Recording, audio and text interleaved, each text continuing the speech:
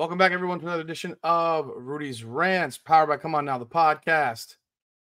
I'm your host, Rudy Rodriguez Shoma, and I have another rant for you right now. And I'm in a mood.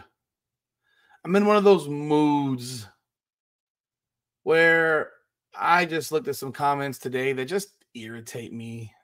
You know, I know that I'm critical. I've admitted it. I'm hypercritical at times. But there's ways to have a debate with people, and there's ways to not have a debate with people. There's the things that you say. I don't make personal attacks. I don't have the energy for personal attacks. I don't think I've ever personally attacked Cheryl Swoops. I don't know who she is. I've never personally attacked Angel Reese. I don't know who she is. I've attacked or critiqued their opinions or their comments or their play. But on a personal level, I couldn't care less about either of those ladies.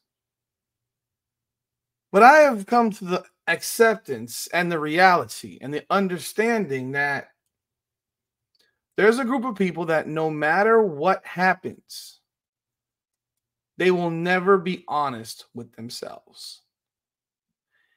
And Angel Reese's fans are notoriously dishonest with themselves.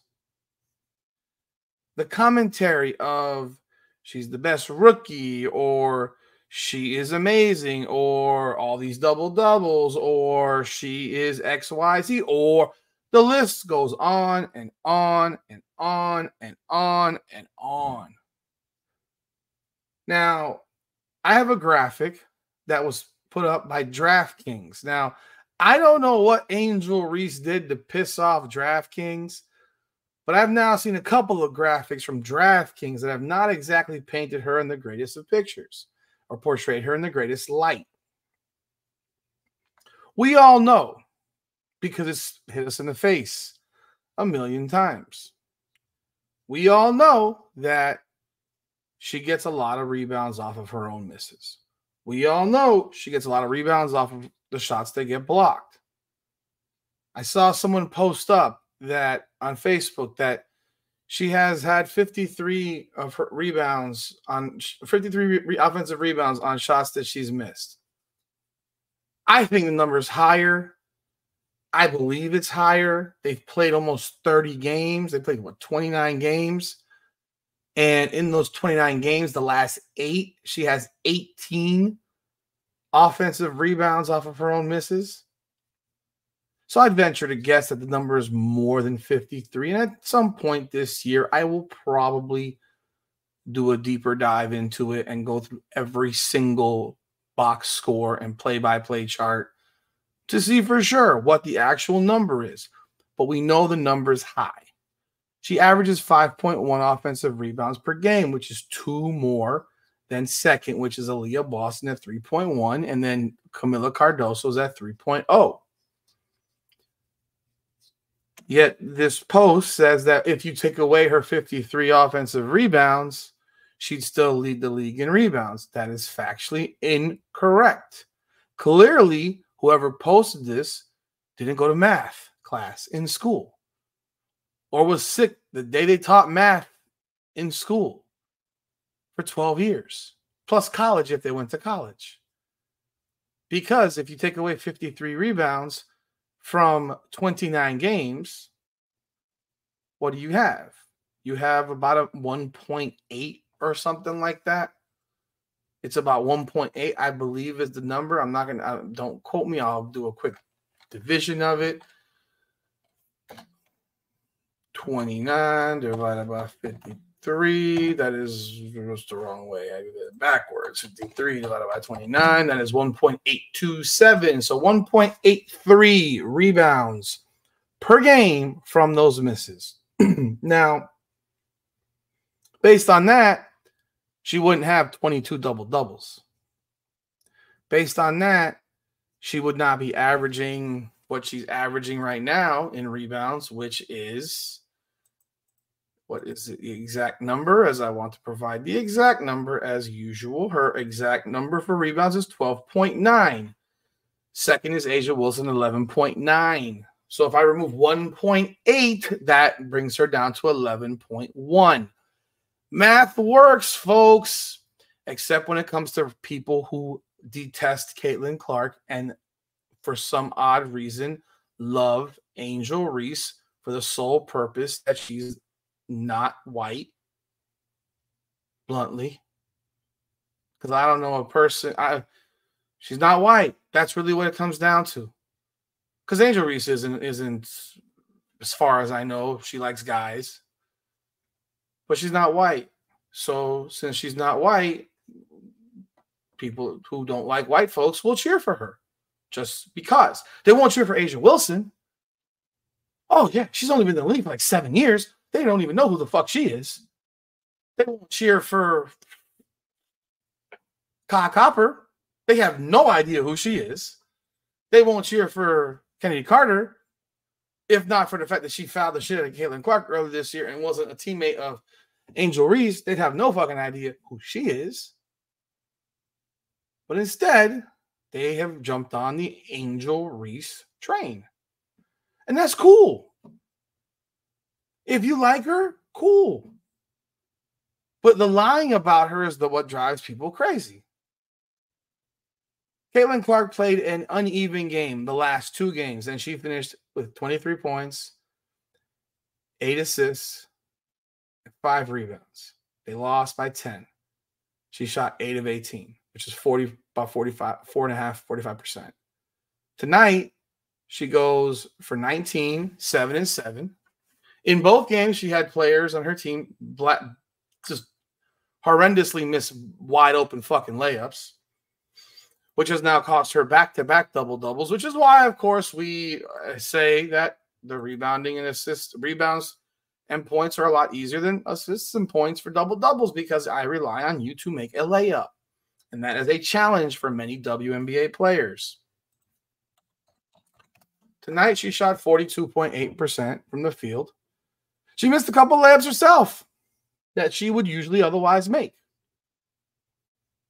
Everyone has the possibility of missing layups in the WNBA. It's like the thing that players do. But there are players that do it once in a while, and there are players that do it a lot.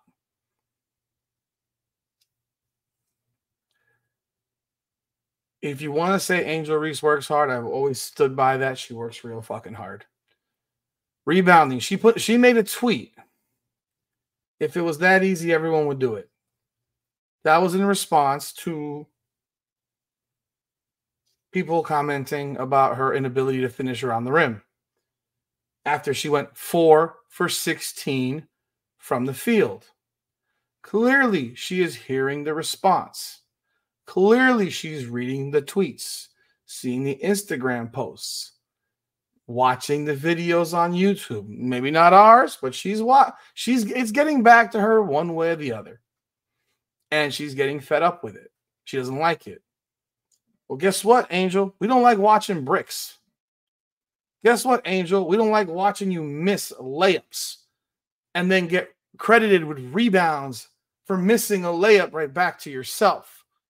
We like the integrity of the game to be, held up here, not put on the ground where you pad a stat in a game that you're down 14 or up 7 with less than 10 seconds to go. That's what we like. So I acknowledge that rebounding is not an easy job. It's a dirty work job. It's a hard job. It requires hustle. It requires playing angles. It also requires people missing a fuckload of shots. Like, you don't grab 22 rebounds in the game and people didn't miss a lot of shots.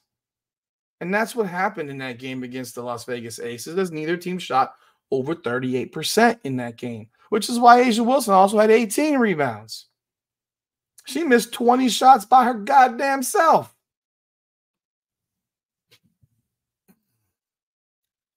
This is the stat that just popped. Oh, and then there was Kennedy Carter's comment. Kennedy Carter's comment was classic, man. Kennedy Carter, She says this shit, and I don't even know if I think she has to know. And it's how you view it. Sports Illustrated says that she stood up for Angel Reese with powerful quote. This isn't a stand-up job, bro. This is you keep fucking missing layups quote. But I'm gonna say it nice, in a nice way. She's doing the things. Angel's down there battling. She's trying to get some foul calls, playing strong, playing hard. Those are the things you need. She had an incredible game, no matter if she finished at the rim. She's doing the things that we need her to do in order for us to be successful, regardless of the outcome. We are a team. We're young. We're growing. And these are situations that we can learn from.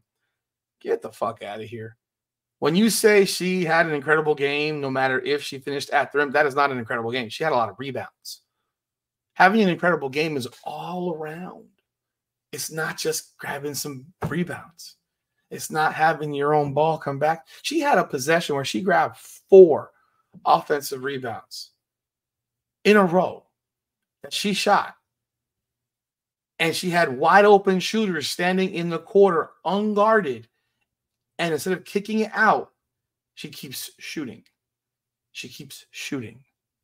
She thinks she's the scorer. So you have her comment coupled with Kennedy Carter's comment. And this is the number that here you need to see. According to DraftKings, Angel Reese is first. And I don't know what date this was. This is in the past couple days. Angel Reese is first in attempts, 274, but last in field goal percentage, 43.8% on shots within 5 feet in the WNBA this year. Take a look at this graphic. That is Brittany Griner up there. Over 75%. She's taken just over 100 shots from within 5 feet. I don't know who these other dots are. Here's Asia Wilson. She's taken over 180 shots. And she's over 65% on shots within 5 feet. There's De'Arica Hamby, who's taken close to 250 shots. And she's just under 65% at about 64%. Aaliyah Boston is taking about 205 to 210 shots from inside 5 feet. She's at about 62.5, 63%. There's Caitlin Clark, who's taking just over 100 shots inside of 5 feet, and she is in that 62 to 63% range. Caitlin Clark is a guard. I'm going to guess that in here somewhere is Kennedy Carter. She's probably somewhere in this little group right here. But look right down here. Look right down there. Angel Reese, bottom right corner. 274 shots, and she is sitting here shooting 43.8%. Let's do basic math. Basic math. 274 times 0.438. She has missed 154 shots inside of 5 feet. And this is the person you want to proclaim as your rookie of the year. This is this is the person you want to stand on a podium with and stand on that wall with and tell me how amazing she is. That's the player that you want to stand on the wall with? Are you fucking kidding me? You want to stand on the wall with that player? Is that for real? You can't pop. When did people become stupid? When did people ignore facts? When did this happen? When did this start happening in sports? I know this happens in all other areas of life, but in sports, where it is a numbers game. How many home runs you hit in baseball, RBIs, hits, runs, batting average, slugging, on-base percentage, OPS. These are all stats in baseball. If you hit a lot of homers, have a lot of RBI, hit at a high batting average, have a high slugging, on-base, OPS, you're a fucking good player. No one can argue it. It doesn't matter what team you play on. It does not matter. If these numbers right now that Angel Reese is sitting at with 154 missed layups, whenever this was done, I saw this 2 days ago. 154 missed layup attempts. If you chop that number and turn it into, I'll give you a real number. 274. Angel Wilson's over 65%, right?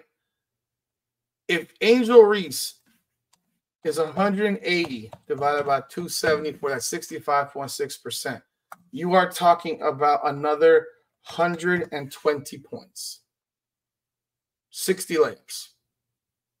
Angel Reese has another 120 points right now.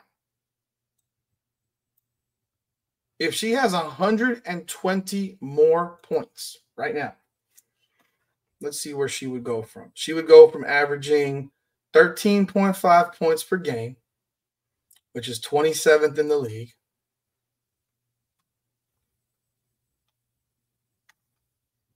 to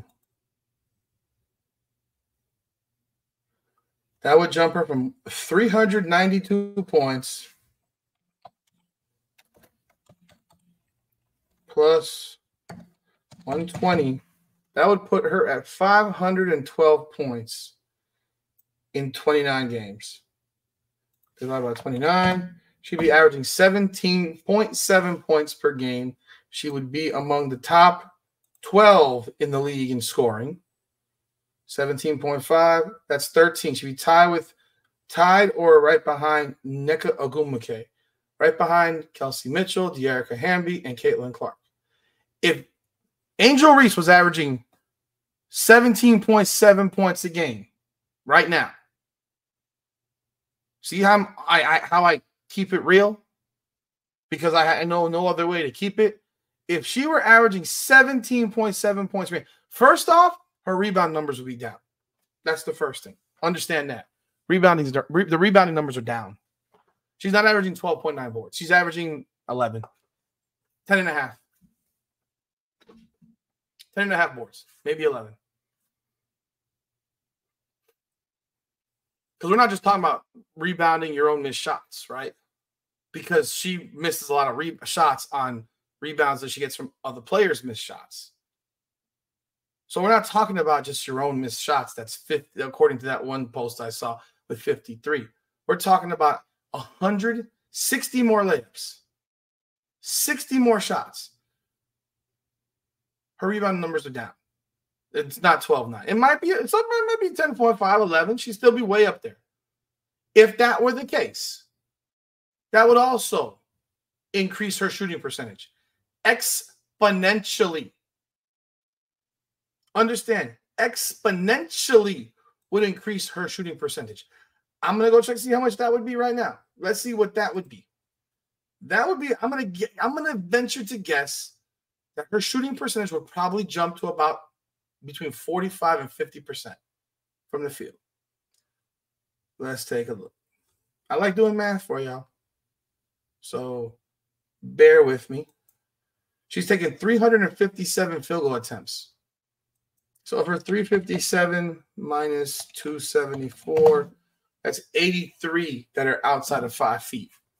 And outside of 5 feet might be 6 feet, 8 feet. She's only taken 11 threes all year. So 72 more shots that were inside of 3, but outside of 5 feet.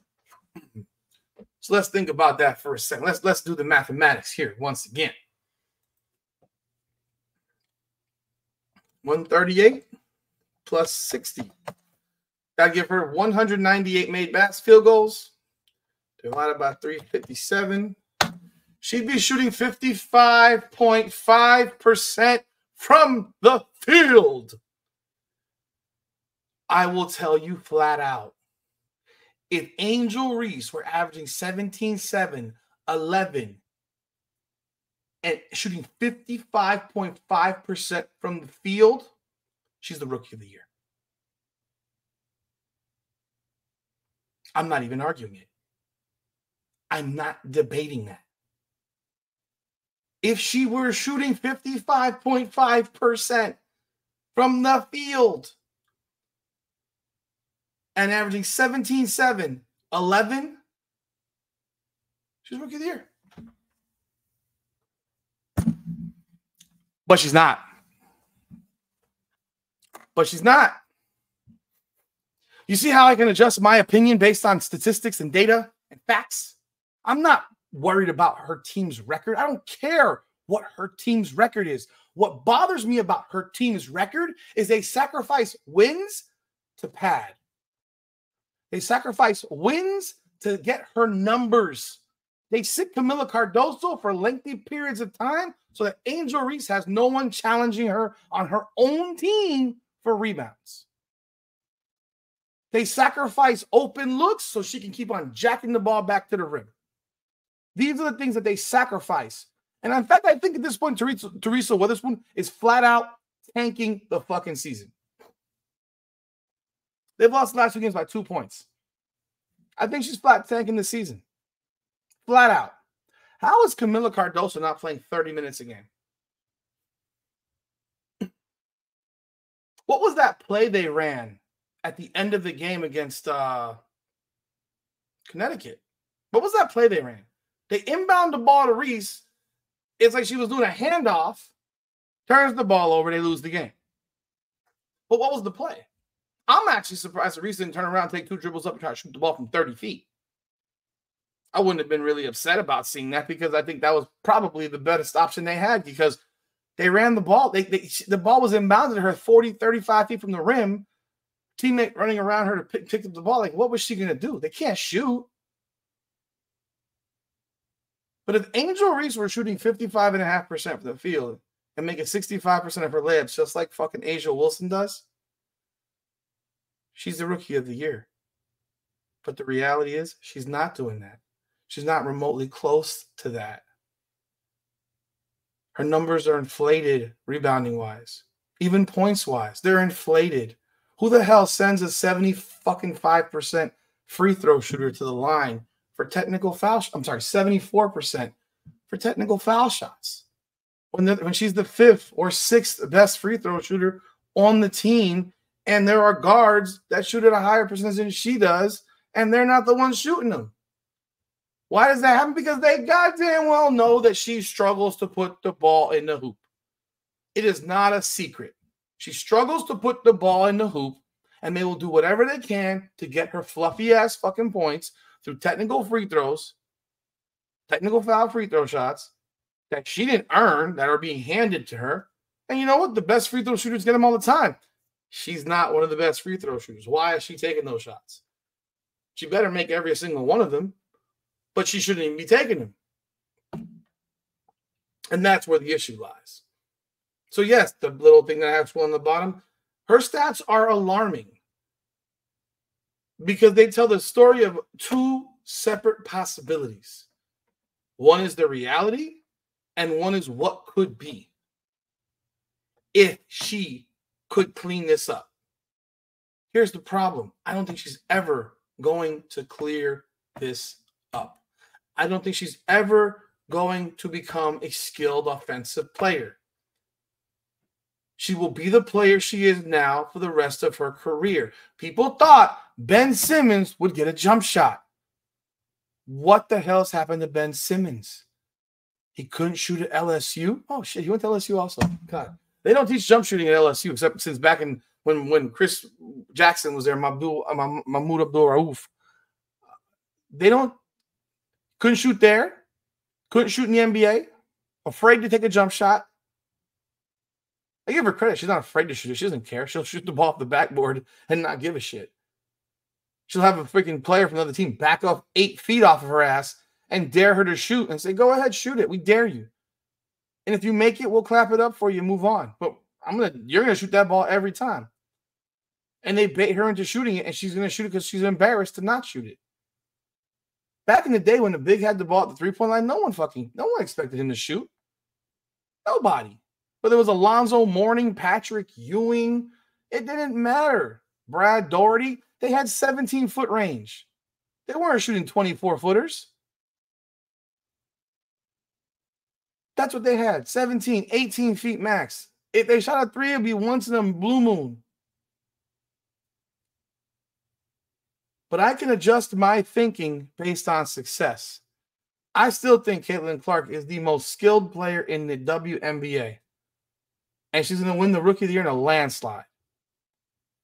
But if that number on that screen with 43.8% was 65.5% the way it is for Asia Wilson or De'Erica Hamby, who's at just under 64%, 65, or even Aaliyah Boston or Caitlin Clark, who's in the 62 to 63% range.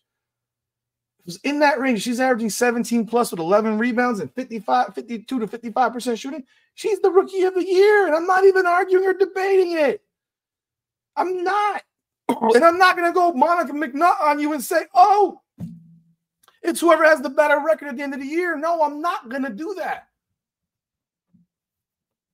But that's not the case here. And I know I'm dragging this shit the hell on, but it is so, to look at a stat like this, I don't know what Angel Reese's camp did to DraftKings people to piss them off to create this graphic, which is literally freaking embarrassing. And just shows you just like there's nobody close on that list. There's someone who's taken somewhere in the range of 170 shots from inside 5 feet, and they're shooting under 50%. Look like they're around the 48% range.